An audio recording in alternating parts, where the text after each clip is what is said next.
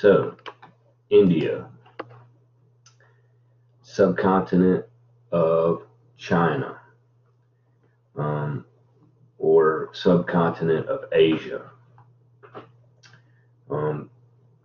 In the north, in this region, you have the Himalaya Mountains, which have basically acted as a protective barrier to different invaders over time from the northern areas of China. Mount Everest is located in the Himalaya Mountains in this northern region, and Mount Everest is the highest mountain in the world at over 29,000 feet. Also, in the north, its neighbors are Afghanistan, Pakistan, Nepal, Bhutan, and Tibet. Tibet's high terrain limits agriculture primarily due to the mountainous terrain. Some hardy vegetables can grow, but there is limited rainfall in this area. The other countries surrounding India are, I don't know if you can see it.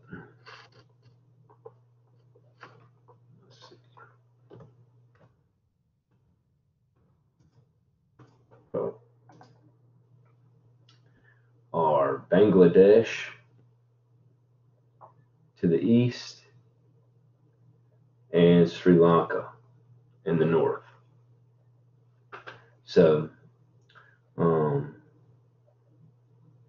between the eastern and western parts of northern India and Pakistan is the Indus River.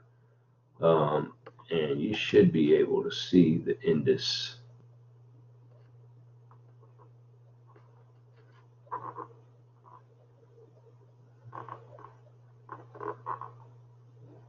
Well, there it is right there.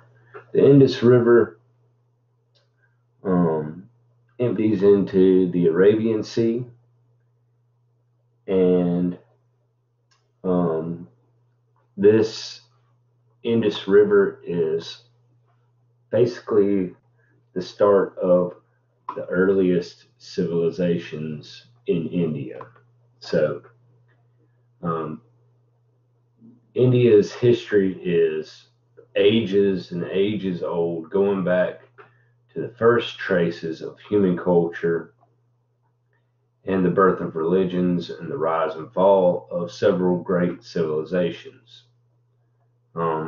There is evidence from the earliest times of movements of people across South Asia, sometimes replacing existing populations and even integrating with these populations.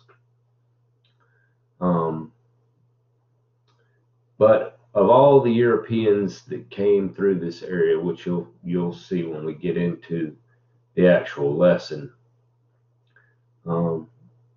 it was the British who ruled, making this subcontinent the jewel crown of its empire. So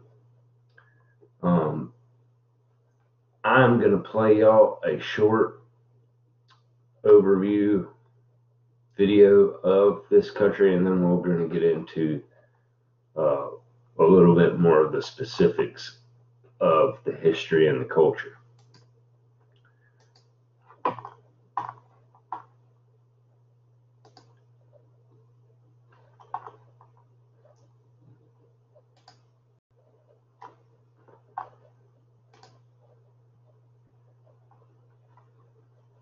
Okay.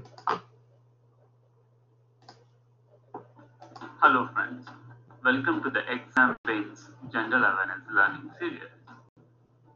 In this series of videos, we'll be knowing the importance of culture and its brief overview. In the first session, we'll be knowing the gist of everything. All of these topics will be covered in the upcoming videos. Comment which one you want to see first in the series of videos. In India, more than 1.3 billion people live. India is a land of many cultural livings. Unity through diversity is the main attraction to India by many of the foreign countries. Like United States, India is also a federal union where almost all of its states carries different languages, different cultural identities. Indian civilization is very ancient. The Indus Valley civilization was one of the first civilizations on earth. The Vedic period was a time in Indian history when the Hindu religion and caste system began in India. Mughal Empire was the last and strongest Islamic empire in India. So because of this unity through diversity and different cultural identities only, India is known as a subcontinent within Asian continent.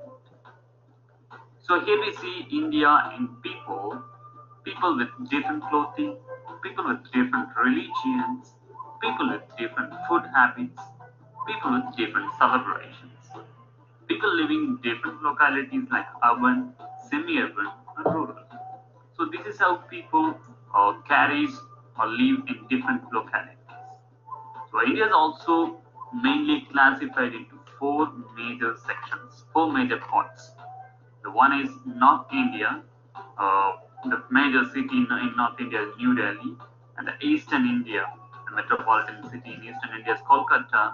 Western India, uh, the Mumbai is the metropolitan city, represents Western India, and South India, Chennai represents South India as a metropolitan city. Indian people across the nation eat different foods as per their geographical availability. Like North Indian people prefer to eat wheat and all, and South Indian foods always carries rice. So all over the India, vegetables are available. People take seafood, meat also taken by people. But however, cows are considered sacred by Hindus, many of whom are vegetarian. So all of India, you can see masala spices, people drinking tea and coffee. And next, we will see about religion. Religion in India is characterized by a diversity of religious beliefs and practices.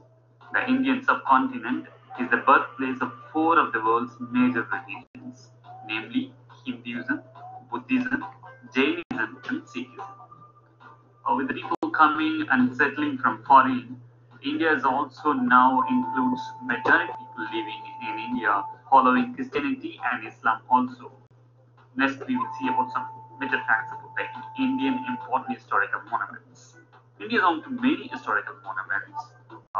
Mughals and the South Indian kings, and prior to that, those Hindu kings have built so many monuments across India.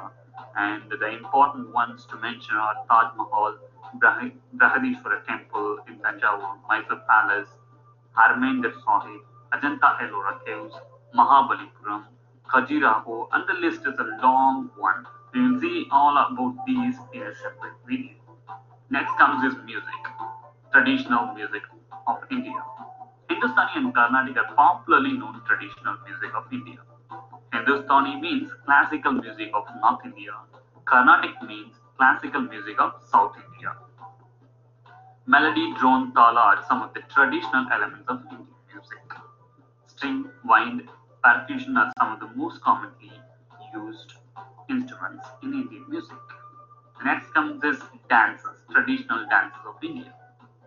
Dance is an ancient and celebrated cultural tradition in India. Folk dances abound all across the country, and huge crowds of people can be found dancing at festivals and weddings. Dance and song features heavily in Indian cinema also. So you can see the Mollywood, Kollywood, Bollywood, and everything. You see songs that feature dances. Indian dance draws its roots from six of the most important classical dance forms. They are Bharatanatyam, Kathakali, Kathak, Manipuri, Kuchipudi, Odissi. Again, we will see all about these things in separate video. There are many other cultural traditions that exist in India that everyone should know, especially those who are preparing for competitive examinations. We'll be seeing all these in our upcoming videos. Comment your favorite topic on all these things. Either you want dance as the first video, you want cultural traditions like music or historic monuments as the first video, different kind of foods. There are many topics coming in this series. Hit the subscribe button to get the latest update from Exam Bench channel. Goodbye. Okay, so from the video you can see that Indian culture is heavily influenced by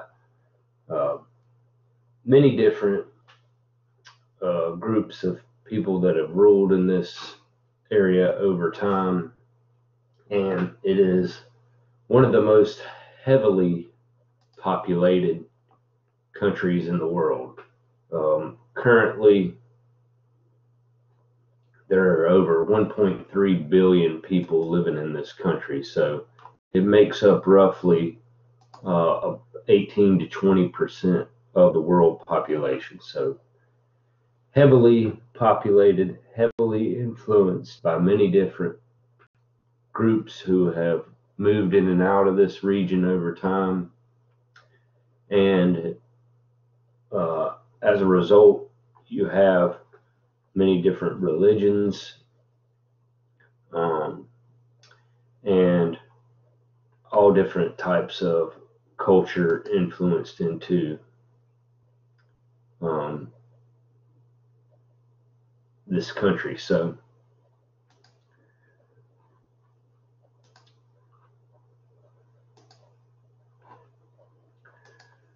all right, so Indian cuisine is about as easy to explain as rocket science because of all the influence that has influenced this region in over 5,000 years. So regions and religions make up a large portion of the fabric of the food. So the reason I overview the culture and the religions is because the food is so heavily influenced by these things. So it, like in the video you saw, the culture of India begins along the Indus River in farming communities in the southern lands of India. The history of India is punctuated by a constant integration and migration of people with different cultures. So India's social, economic, and cultural configurations are the products of this expansion and this migrating of different cultures. So you heard in the video, they talked about pre-Vedic and the Vedic age. So Hinduism is one of the religions that arose in the Vedic period. And there are several influences in the cuisine that are influenced by Hindu religion, and also by Buddhism and Jainism, which is another religion that is practiced. So depending on the religions of these people are going to depend on their unique cooking methods, the spices that they use, the local ingredients that they use, and the cuisine is just as diverse as the people. So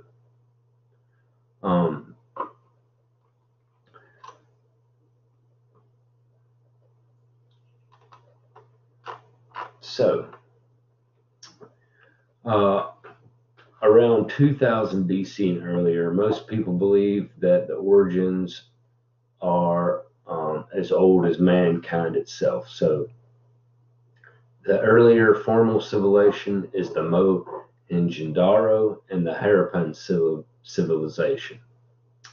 Most people believe that the Ayurvedic tradition of cooking, which is a holistic approach in cooking, evolved at this point in time. So your book does not really discuss a whole lot of the Ayurveda or the Ayurvedic cooking, But basically, Ayurvedic cooking is the idea that the healing process and everything that you consume is in some way influential to your health. So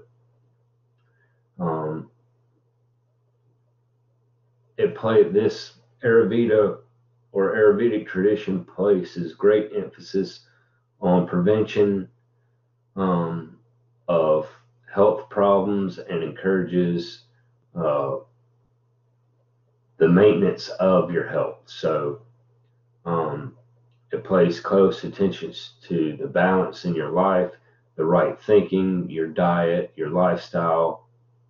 And this is why you see a lot of spice used in Indian cuisine. So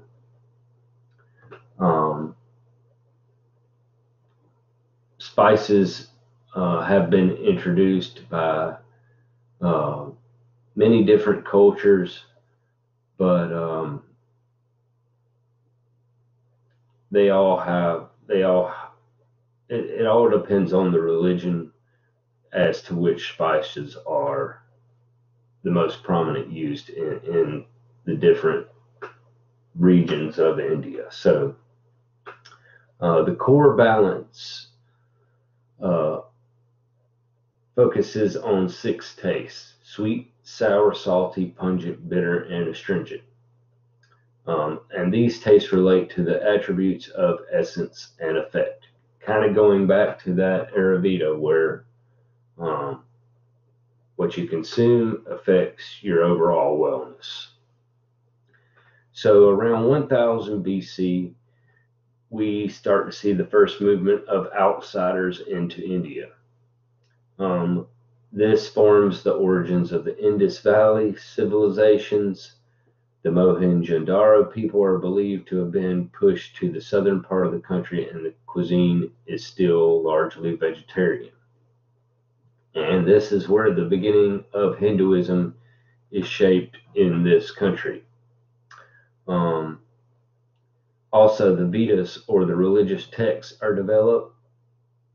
The caste system at this point in time, dividing food habits of people broadly by caste. For example, the Brahmins were the first, for the most part, were vegetarians, while the Kshatriyas were non-vegetarians. So the caste system was basically just a system based on the class distinction, basically from workers all the way up to kings and nobles. So depending on which class you were in this caste system could depend on what you consumed. So 600 BC, we see the emergence of Buddhism and Jainism. Jainism has a marked influence on the cuisine in some parts of the countries, and Jains were strong believers in nonviolence. Traditional Jain cuisine, apart from being cooked without meat, was also cooked without onion and garlic. So they believe that some roots and certain things that grow under the ground were not meant to be consumed, as well as meat was not meant to be consumed. So 400 BC, parts of India were ruled by Alexander the Great, and in 326 period, but generally this period was the Mauryan dynasty. So the Mauryan dynasty, or King Ashok, was responsible for the further development of Buddhism. This period also saw the development of Buddhism outside of India, which would lead people to people, but there must have been some kind of cross-pollination with the food. So there are references to the development and production of several varieties of natural liquor that were consumed for recreation, and the Mauryan economy was also agriculture driven, which resulted in the base of all grain in Indian cuisine, which you'll see rice and lentils and certain different types of grains are staples in the Indian cuisine. So around 1200 AD, this period was the period of several North Indian dynasties, including the Gupta dynasty. The Gupta dynasty, which is mentioned in your book, was under a Hindu empire, but there is much evidence of Buddhism. And this can be shown with different temples and statues that were built during this time. So during the reign of the Gupta monarchs, you had a flourishment of art and literature. Astronomy and mathematics were also major interest in this golden period of the Guptas. There were several travelers who visited India and carried with them knowledge and products like tea and spices. In the south of India, notable dynasties were the Hoysala dynasty, but from a culinary perspective, there are still no significant external influences brought into this country. So you still have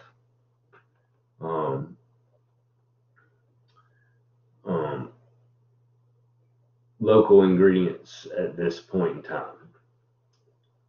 So around 1200 to 1500 AD, this is the period of the Muslim invasions and the first entry of several foreign invaders into the country.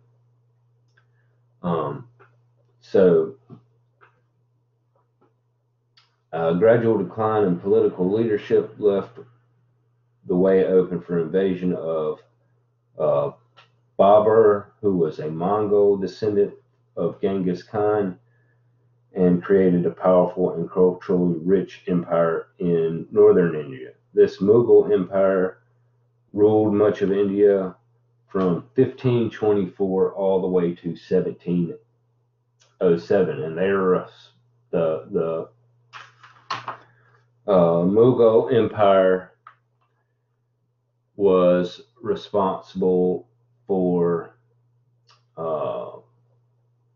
a building you may be, or a palace you may be familiar with, which is the Taj Mahal. And there's many other artistic accomplishments during this area.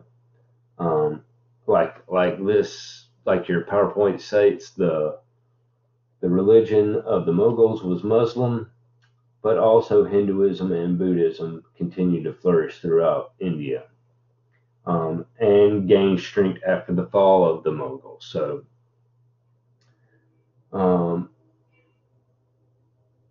So after the fall of the Mughals, European influence began to be felt along the southeast coast. Portugal established trading posts, and the British, Dutch, and French also began a vigorous trade during the 17th century. So Vasco da Gama, which was a Portuguese explorer, arrived in India around 1948 to explore opportunities for trade, which later resulted in colonization by parts of the Portuguese. The most notable example of influence is seen in the cuisine of Goa in western India. The Khilji dynasty ruled in northern India during a significant period of time, and a mealtime during this time might include the use of ghee, which is just clarified butter with the fats removed. There were religions in India in this time that believed that the consumption of certain fats or fats from animal was not holistic, but also you may see during this time things like yogurts, pickles, and several courses involving different ingredients and things of that nature. So 1500 to 1800, this was the period of the Mughal Empire and the Mughlai cuisine that is people now associate with India. This includes the addition of several seasonings like saffron, additions of nuts, and cooking in the dum, or which is just a method of cooking with a sealed pot. In the south of India, you have the Sultan dynasty, where the similar influences are permeated into the region. There's a continuation of other European influences in parts of South India, where you see the beginning of the Syrian cuisine. So 1800 to 1947 AD, this was the period of British rule and the love affair of the English with Indian food. This generally was hardly a glorified period in Indian history, but the British loved the general elaborate way of eating and adapted several of the food choices to their taste and developed the curry as a simple spice to help them cook Indian spice or Indian foods. This period resulted in the emergence of the Anglo-Indian cuisine and the emergence of the certain Raj traditions like that of high tea, which is an elaborate late afternoon meal served with tea. So 1947 the AD, this is the post-independence period, which changed Indian cuisine to subcontinental cuisine. So this is kind of broke up into all these different regions of diverse cuisines.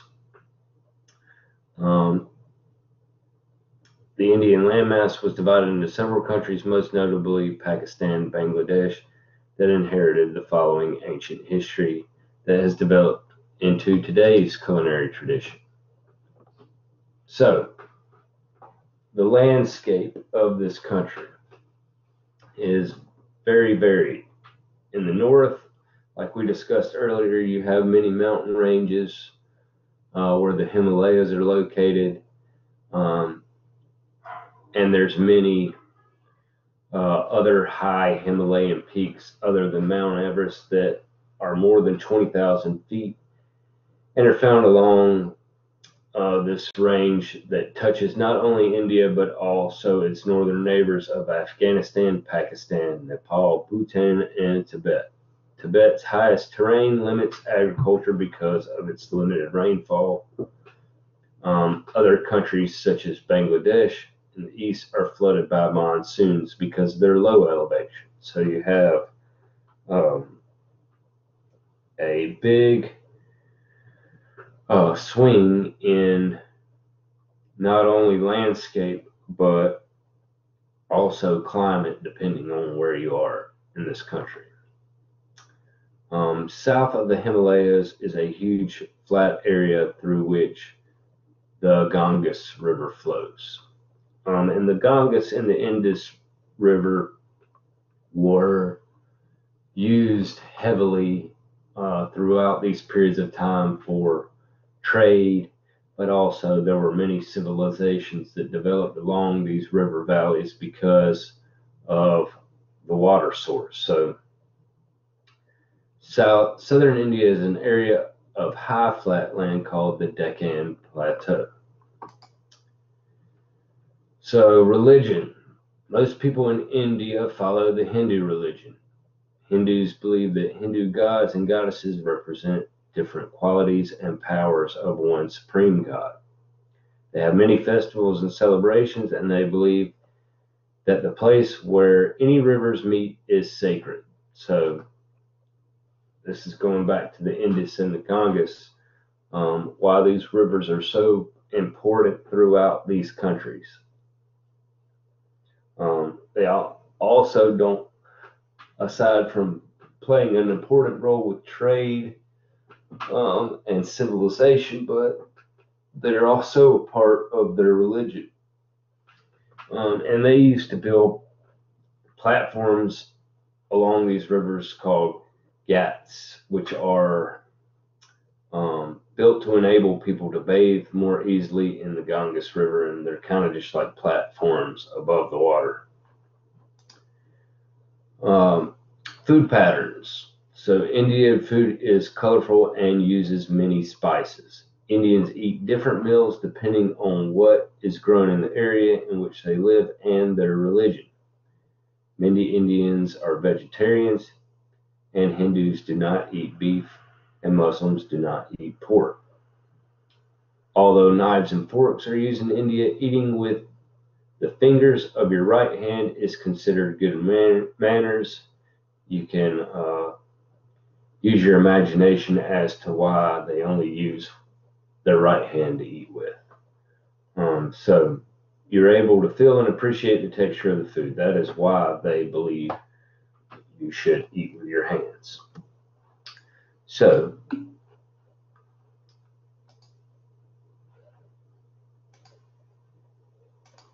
somebody made a comment. Yeah. So you like I said, you can use your imagination as to why they only eat with their right hand. So one hand is designated for eating, the other hand is designated for something else. So before we get any further, I'm going to play you a video on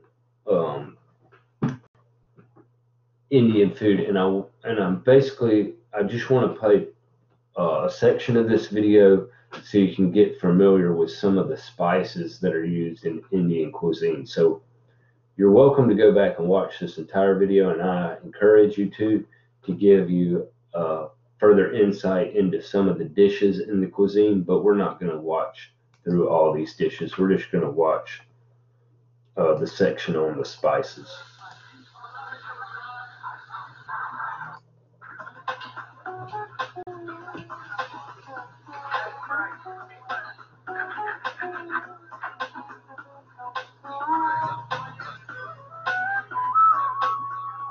Tell me about Indian food and how spices fit into the cuisine. Spice is a part of our life. There is no spice, there's no life. They say spice up your life. Literally means, damn it, add a bit of cumin. Ajoy Joshi trained in India and has owned and cooked at a number of restaurants in Australia.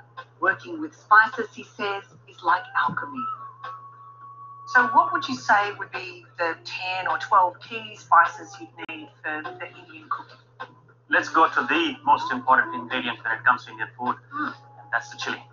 And we have two varieties here. There's one which is flat, and there's one which is curly and wrinkled. And this will give the color, this will give the pungency. Don't take the seed off. If you don't want the heat in the food, leave the chili whole. You get the flavors. If you want the heat or you want the pungency, break the chili so that you get the bite or the pungency into the oil. Look at this. It's called cassia. Cinnamon. Cassia is more of a robust spice. We use it for more of savory dishes. Cinnamon is more for desserts. Coriander, look at this. This is the best. This is the most versatile spice. There is no spice mix or no masala that you get in the market which does not have coriander. It's a binding agent, it's a filler, it's everything, you name it. It can take the flavor of any spice. Ajoy, tell me about cardamom. Basically two kinds of cardamom. One is black, take a look at this, and the other one is green. Right? No relation to each other. This to me is a garam masala spice. Also used in making Indian sweets or desserts. This is smoked, it has a smoke flavor, an integral part of a dish called Rogan Josh. But garam masala must have green cardamom. Green cardamom and clove, along with cassia, are the three basic spices we use for making garam masala. And garam masala is? Garam literally meaning hot, not as in temperature or chili, but helps in breaking down the food, helps in digesting food. Wow, and I thought it was just the classic Indian spice mix. It's medicine too. It's a little more than that. Yeah. And most people think garam masala is something that you add towards the end of the cooking process. To me, garam masala can be added in the whole form at the beginning of a dish. Towards the end, finish off with the garam masala in the powdered form. Cumin, which has to be there. It could be black or brown. Prefer brown cumin.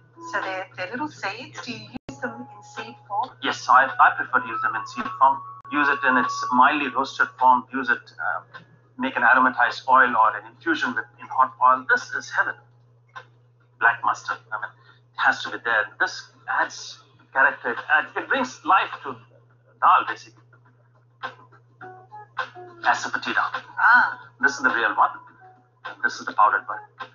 If I have to be very true and honest, it's an anti-inflammatory. Oh, so you're not using this for flavor, you're using it to stop something else? Absolutely. I'm using this because when you eat a lot of dal and high-protein food, you know what happens. It can be embarrassing at times. Turmeric. A pinch of this can lift a dish. It can take it to, I say, Andromeda Spain. Take it to the next level up. Add this to a tomato sauce or a spinach puree, and the color comes out dry. It's the best for antiseptic antibiotic. Anirudh, my son, comes home with a cut here and a cut there every other day. Instead of, yes, we put turmeric. Women in India apply a paste of this in sandalwood. A turmeric for fertility, sandalwood for cleansing the body. You can imagine there are 1.2 billion people. They must have done something right.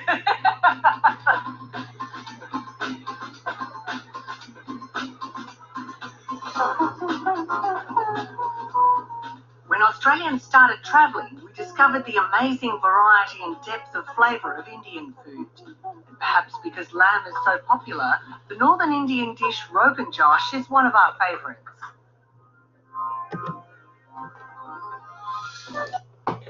Okay, so I'm going to stop the video right there. Y'all can continue to watch it further if you want to get an idea of some of the dishes that are Indian cuisine, but I mainly wanted you to see the variety of spices that they used and why they use a lot of these spices. And like you could see in the video, a lot of the spices they consume are for health benefits. So like he was saying, turmeric is a natural antiseptic. And they even put like the asafoetida, which is a certain spice. They even use certain things for digestion in their food. So very holistic approaches to using spices, but also it goes back to that religion that affects why they eat certain things as well. So one thing that you heard mentioned in that little short section of video was the garam masala. Garam meaning hot, masala meaning a mixture of spices, is a blend of ground spices, or it can be left whole like you saw at the beginning of a dish. And this is basically just a mixture of spices that they add to a variety of different dishes. It's kind of like the base spice of a dish. So masala is the Hindi word for spice. When a combination of spices, herbs, and other condiments are ground together, it is also called masala. So the composition of garam masala differs depending on what region of India you're in, but with many recipes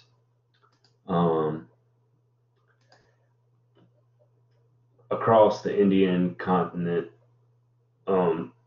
according to regional and personal taste, and none is considered more authentic than any other. So the components of this mix are toasted and either left whole or then ground together. So typical version would include black and white peppercorns or just black peppercorns, cloves, cinnamon or cassia bark, which you saw he had in the video, which he's described as a more robust spice similar to cinnamon, but used more in savory dishes, where the cinnamon is used more in sweet dishes. Also mace, which is the outer covering of nutmeg, black and green cardamom pods. Depending on the dish, they may use just green or just black. Black is going to have a more smoky flavor, where the green is not. Also curry leaf, cumin, coriander are also used. Water, vinegar, yogurt, and other liquids are sometimes added to the ground spices, and this wet mixture is called wet masala. And they use the wet masala as a marinade on certain different types of meats, or they saute it in oil before adding a main vegetable or a meat so that the flavors of the spices are released. A masala may be toasted before it is used to release flavors and aromas also. So, like I said earlier, depending on the dish, they may leave the masala in whole spice form, or they may grind it and add it at the end of the dish. We are going to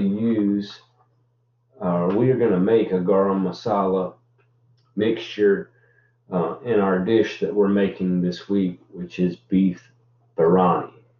So beef biryani is basically a stir fry of onions, chili, garlic, ginger, along with the garam masala, some beef tenderloin, and a few other spices that are basically just like a stewed down beef mixture that is served over basmati rice. So that will be the dish that we make this week, and we're going to incorporate the garam masala spice into it.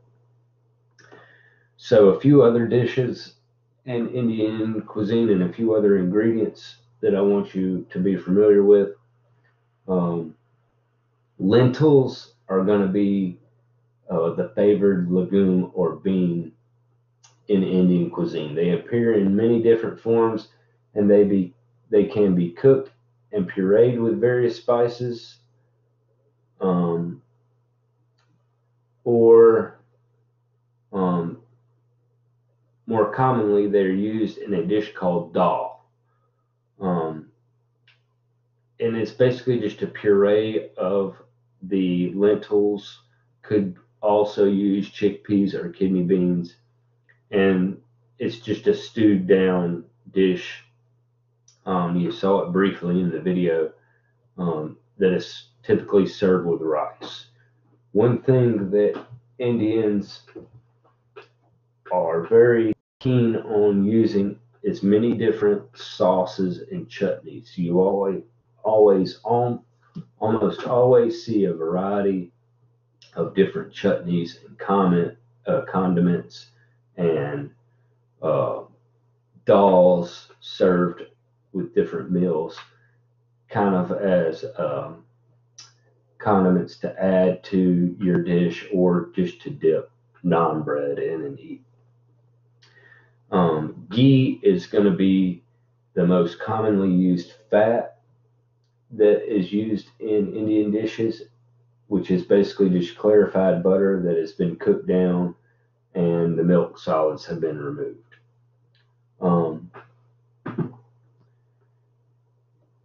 Peanut and other oils are also used, and they're less costly than making ghee. Ghee is going to be a little bit more expensive to make. So, the general name for breads in Indian cuisine is called roti, and there's several different types of roti, such as naan, puri, chapati, paratha, and again, depending on the region and the type of cuisine, it's going to depend on the type of breads they use. But naan is going to be the most widely consumed bread in Indian cuisine, and almost eaten with every meal. And this is baked in a clay pot oven known as a tandoor. And it's basically a deep jar-shaped oven where they build a charcoal fire in the bottom, and they will take these flatbreads and kind of stick them to the inside of the walls of these tandoors and allow them to bake. And it's a really quick cooking process, and they also use the tandoors to cook different skewered meats in. They'll basically put the meat on a skewer and just put it down in the tandoor and let them roast. So you may have heard of tandoori chicken or tandoori beef. Those are meats that have been skewered and cooked in these ovens. Also, a couple other spices. Saffron, the world's most expensive spice, is bright yellow and considered a symbol of hospitality. You guys may remember using saffron when we covered Spain and Portugal. So this is going to be one of those spices that was brought over by the Portuguese and integrated into Indian cuisine. Also, turmeric, a yellow spice that is used in curries, is thought of to be lucky, but also is consumed for many different health benefits. Red chilies, they're used in almost every type of curry in Indian cuisine, and these are going to add the spice to all of your different curries. Ginger also is commonly used in curries, and is also added to different types of tea. The most famous type of tea in India is going to be called chai tea, spelled C-H-A-I, and it is a heavily sweetened, has a thicker consistency similar to that of coffee, or even, I would almost even compare it to hot chocolate, but it is a sweet, heavily sweetened tea, and they just take like little shots of it throughout the day, kind of like Colombians drink their potent Colombian coffee. So mango is considered the king of fruits in India and is used in ice creams and a dish called kulfi. Your book also discusses a few other types of dishes, one being samosas, which are popular, but they're basically just pastries that are tightly enclosed with a variety of different fillings and then deep fried.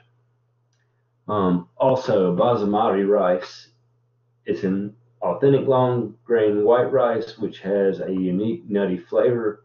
Basmati is very popular in India and European countries.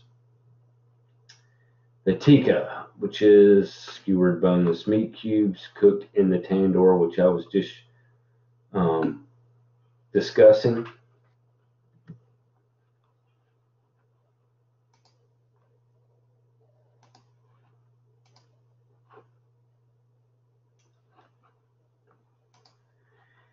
And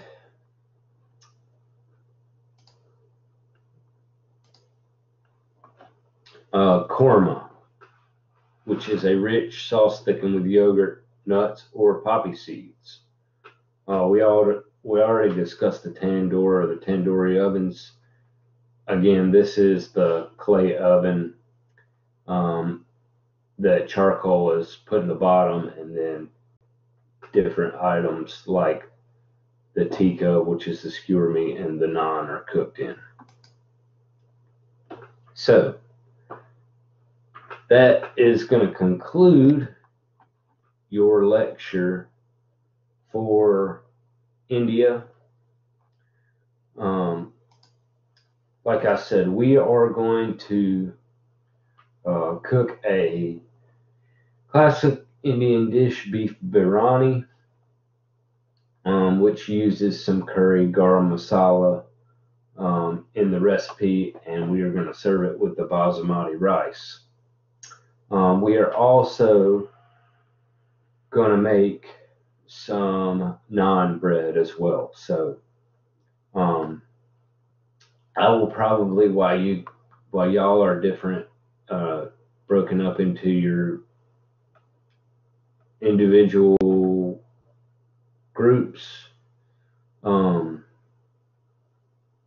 you're really just working by yourself. But while y'all are working by yourself in the lab, I'm going to make a couple different condiments so that you can familiarize yourself with them and try them with your naan and your beef biryani.